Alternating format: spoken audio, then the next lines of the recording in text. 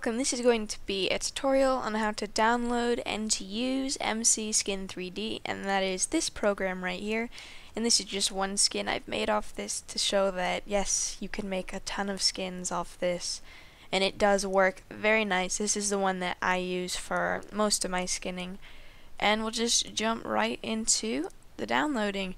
So the first download in the link in the description is going to be to Planet Minecraft, and it's a post made by Peril, and it's the MC Skin download. And what we're going to do is just going to hop down and go to the latest version and click download.zip version, and that's just going to start, and that's going to take a few seconds to download, and I'm just going to throw that on my desktop for you guys so you can see that really easily.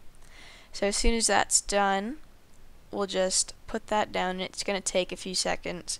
So don't be nervous if it doesn't download immediately. So there we go. So we got that right there. So we're not going to need this tab anymore, so we can just exit out of that. So now we need to double click to open, and then double click MCSKIN3D. And this is going to say it needs to do some stuff, so just click extract all and extract. And that's all you need to do, and this is going to take just a few minutes to get all the stuff extracted, and it's going to make a new folder on your screen, which you can just, I'm going to move it next to my other one just so you guys can see what you're supposed to be clicking on. Alright, so that's done. Here's the new file that's been extracted. Now you see a little 3D sign, so we're going to exit out of both of these just so you can see what you're going to click on to get into it. So you're going to double click the new folder and then click MCSKIN3D. And you can uncheck this because you don't want that to appear every time you run it. Alright, so it's going to be opening for the first time, and here you'll see a bunch of skins that are already made here, just things you can work off of, and you can delete these, it's fine, you're not going to get in trouble. But now we just need to, let's go into nights, it doesn't matter, and we're going to click this, which is new skin here, which is what we're going to do. And I'm just going to make this black just so we can see this better. And the first thing I'm going to do is go over all the tools that we have up here. So this one is save, I think you know, and there's just, you can save everything you have and then upload. You can upload to a website. Now the next one is undo. Say I want to give this guy a nice red smiley face. Oh no, the eyes are too high. You can just click undo. Simple as that. Undo. But you want them back, just redo. The next one is camera. You can zoom in and out of your skin by your scroll mouse. Same thing up here. And by left clicking, you can also zoom in and out. Or this is right clicking. Right click and drag. Zoom in and out. And then left click drag is just drag around. You can change your viewing. Next is the pencil, which if you right click and drag you can move it around, but left clicking will actually draw on your skin, and you can draw in here, you can also draw here. Okay, next is the eraser, which does exactly what you think it would do, is it erases, so we can just erase everything we don't want. One thing that happens when you erase is that it'll make your skin kind of disappear. So when I don't want an area, I usually just color it black so I know when to come back, because I like to see my whole skin. So as soon as I fill this up, it'll just pop back up. There we go. So we have gorgeous skin right now. Next one is dodge and burn. We're actually going to color this a different color just so you guys can see. Oh, that's a little bright. Alright. To dodge, it's basically making your skin a little lighter. It's like you left it out in the sun and it bleached itself. It just gets lighter every time you do that. And burn is the same thing except darkening. So you can just do that over and over, and you can increase the intensity or you can decrease it. Just your own preference, how you want the skin to look. And lightening and darkening, it's the same idea except it's adding white and black right onto the color. So that's lightening, here's darkening. Simple as that. And you can increase exposure and whatnot. And if you see the brush, that's just changing brush size. Alright, the next one is fill bucket, which I've used a few times already. We can just find a nice color on the color wheel, and I'm actually going to make this full screen for you guys. and just left click and it will fill that up. Another thing you can do is, if you don't want to use on this, you can go on your actual skin itself, and if you hit control, you can fill in everything.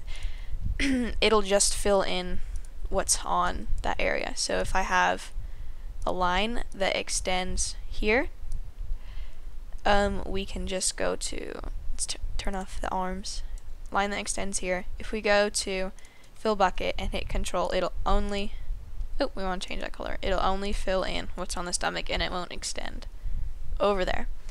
And this dropper, it just, if you left click, it will copy that color. So that's really helpful. I have to use that a lot. Next is noise. People like to use noise a lot for coloring or shading. I don't really think noise is shading, but it's, if you're in a hurry, it'll just randomly add colors. And this is just me holding down and coloring this whole area in. It just adds a variety of shades of this blue color. You can see that there. A lot of people like to use that for their hair and things like that. Next is stamp, and this actually took me a while to figure out how to use the stamp.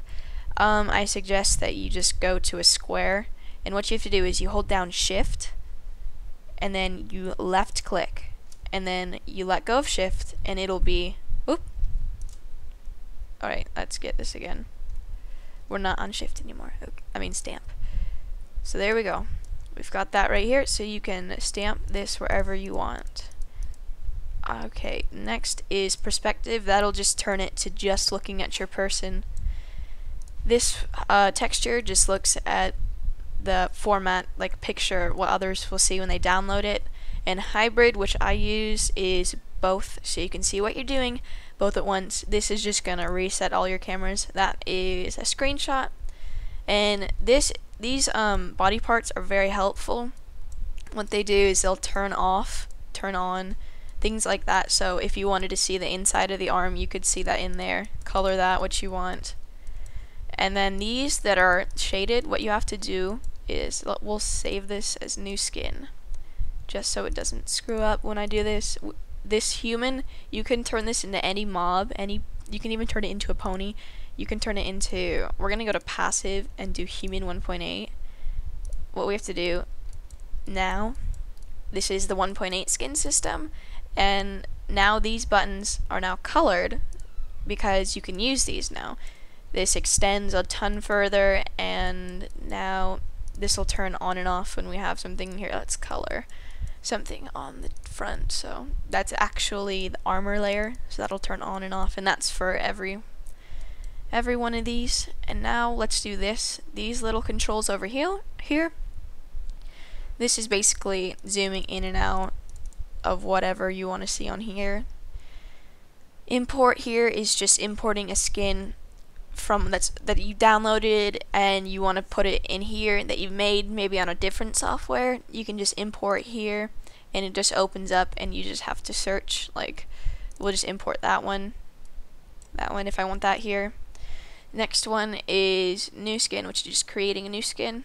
That automatically defaults to just human, but you can again just change it to anything else you want up here. The next thing is a new folder. Say I want new folder. We can name this My Skins, just so you don't get confused if you want to keep all of these. This one is, I can rename that to My Skins 2 if I wanted. This would be delete, so we can pick a skin and just click delete. Next one is clone. This, I use this a lot. You just clone the skin if you want to do like slight modifications. Say I want to, for some reason, give her red arms. We can just do that. And it'll be good because I'm not doing it to my actual elf that I have. It's just a copy, so I can do whatever I want. So now she's got some beautiful red arms. The next one is decrease revolution. I don't know why you would really need this one, but this just decreases the revolution a ton. So you get all these same controls here if you right click it. So we're just gonna clone this again, and we can increase the revolution.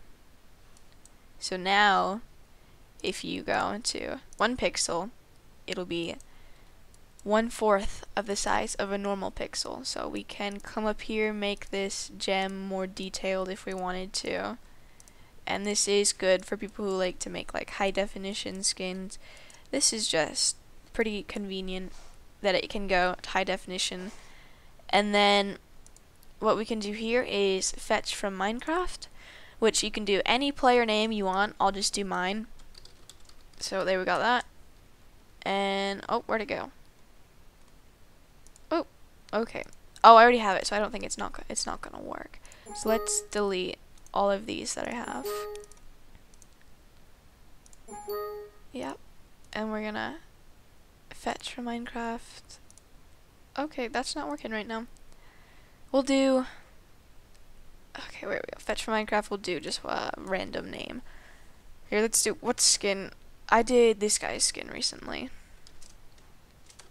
So we can just do whatever skin he's got. Okay, that's not working right now. That's really weird.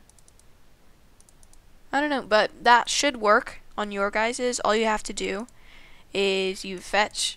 You click that button, you just do a player name, and it'll steal their skin from them, basically. Alright, and parts is basically everything that's up here. It's just better if you're doing mobs or something, it goes further in depth. That's something you can use. And these are all the basic controls and everything. So thank you guys so much for watching. And if this was helpful to you at all, please leave a like just so other people know that this can actually help them. And thank you guys so much for watching. Hope this was helpful.